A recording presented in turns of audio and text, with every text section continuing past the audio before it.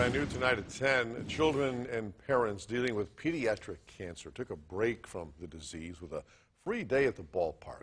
Strikeout Against Cancer celebrated its 15th year at the Timber Rattlers ballpark.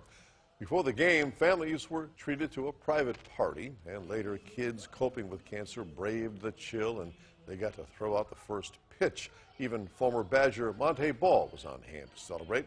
The money raised from Strikeout Cancer Day will help the Children's Cancer Family Foundation to ease some of the financial burden for families who are battling cancer.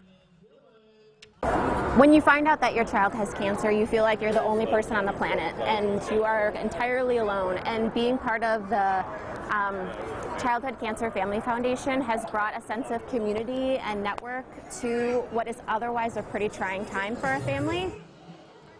Timber Rattlers and coaches donned Wisconsin-themed jerseys that were auctioned off, and the proceeds will go to support the Childhood Cancer Family Foundation.